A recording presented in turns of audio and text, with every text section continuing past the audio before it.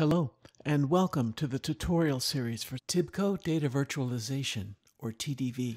Tutorials are brief instructional videos that demonstrate specific features of TDV. In this tutorial, we discuss using cross-origin resource sharing, or CORS, with TDV. Here is our agenda. We begin by defining CORS and outlining its importance for our customers. Next, we walk through a very basic demo of using CORS with TDV. Finally, we summarize the contents of this tutorial.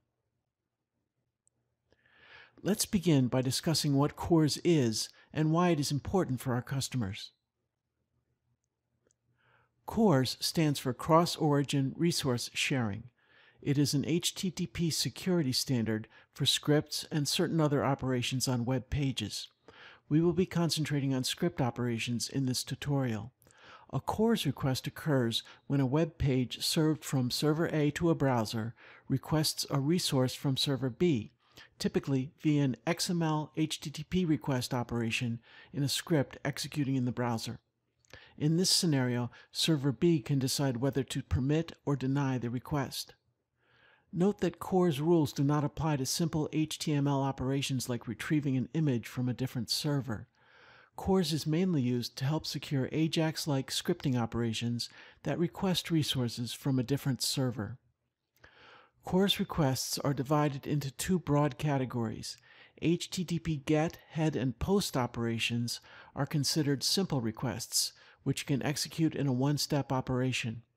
All other HTTP operations like put and delete must execute a pre-flight validation step before making the actual request. The primary use case for CORS with TDV is to enable customers to serve web page templates from a corporate or public web server and then populate these template pages with specific data requested via REST requests to a TDV instance. Next, let's walk through a very basic demo of CORS with TDV. Here is the business problem that we illustrate in this demo. We need to serve a web page to end users. However, this web page is not complete. It requires data from a TDV instance. Once the web page is loaded into the browser, it will request this data from a TDV instance.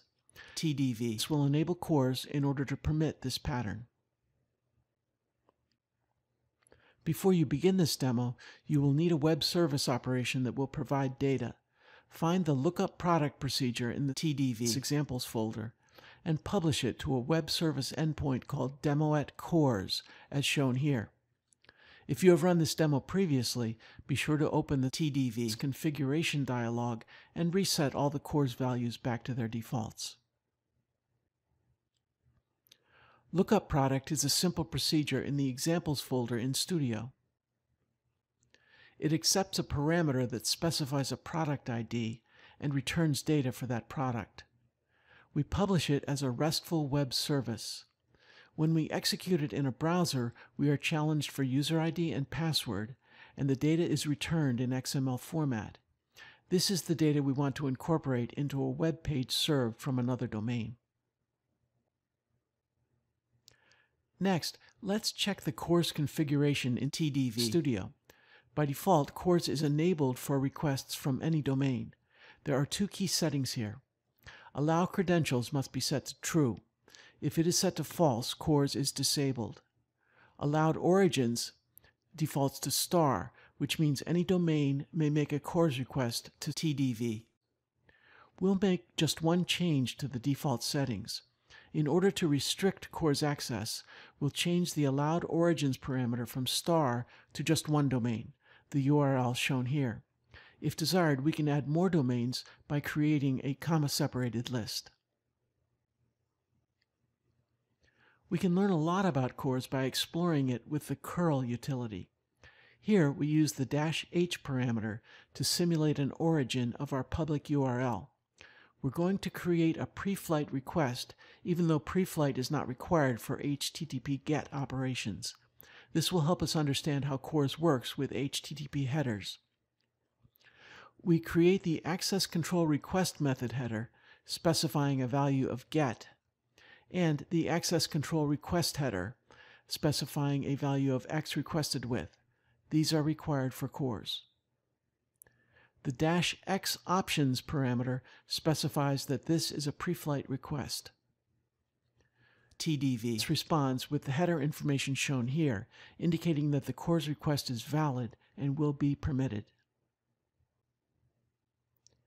Now let's try an invalid request. We specify an origin of cisco.com, which is not on the permitted list of domains in our TDV configuration. This time, TDV does not return any header information, indicating that our request is invalid and will be denied. Now that we have seen pre-flight requests, we'll try actual requests. When we specify an origin of our public URL, data is returned as expected. But with an invalid origin of cisco.com, data is still returned.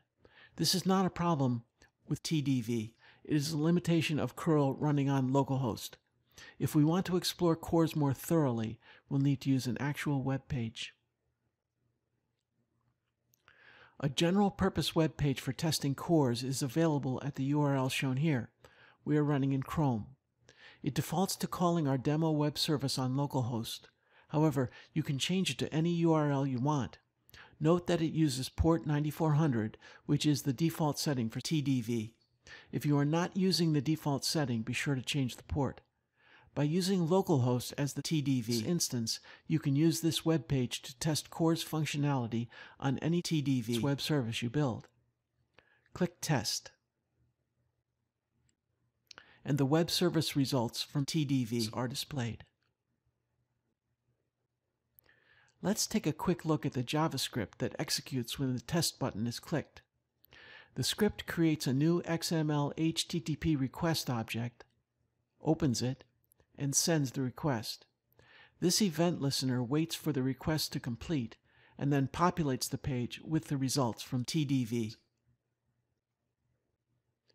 We can see more details by opening up the browser's development environment. From the Chrome Kebab menu button, select More Tools, then Developer Tools. Open the console and network windows. Run the test.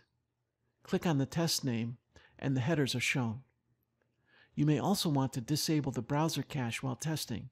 Note that the cache is only disabled when the developer tools are running. Now let's set up a browser request that will fail due to TDV security restrictions.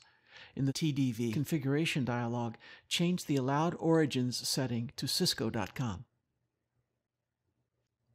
Now run the test again and select the new test instance. An error message now appears on the console saying that the origin 45.55.39.205 is not allowed access.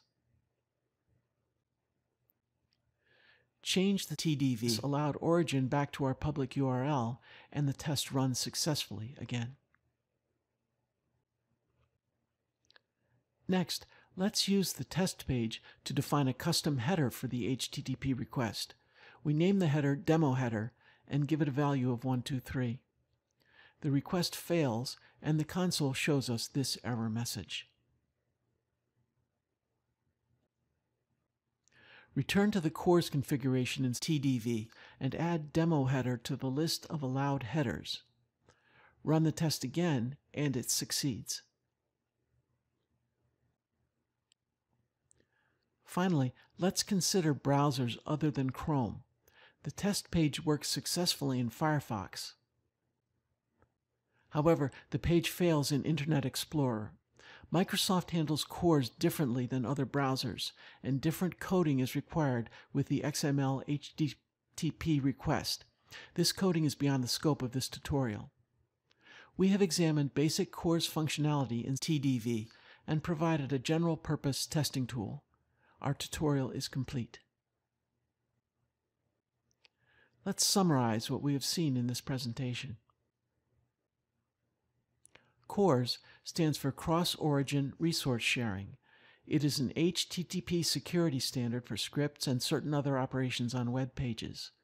A Cors request occurs when a web page served from server A to a browser requests a resource from server B typically via an XML HTTP request operation in a script executing in the browser. In this scenario, server B can decide whether to permit or deny the request. Note that Cors rules do not apply to simple HTML operations like retrieving an image from a different server. Cors is mainly used to help secure AJAX-like scripting operations that request resources from a different server. Cors requests are divided into two broad categories. HTTP GET, HEAD, and POST operations are considered simple requests, which can execute in a one-step operation.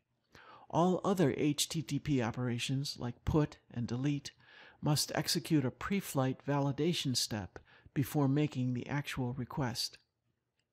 The primary use case for Cors with TDV is to enable customers to serve web page templates from a corporate or public web server and then populate these template pages with specific data requested via REST requests to a TDV instance.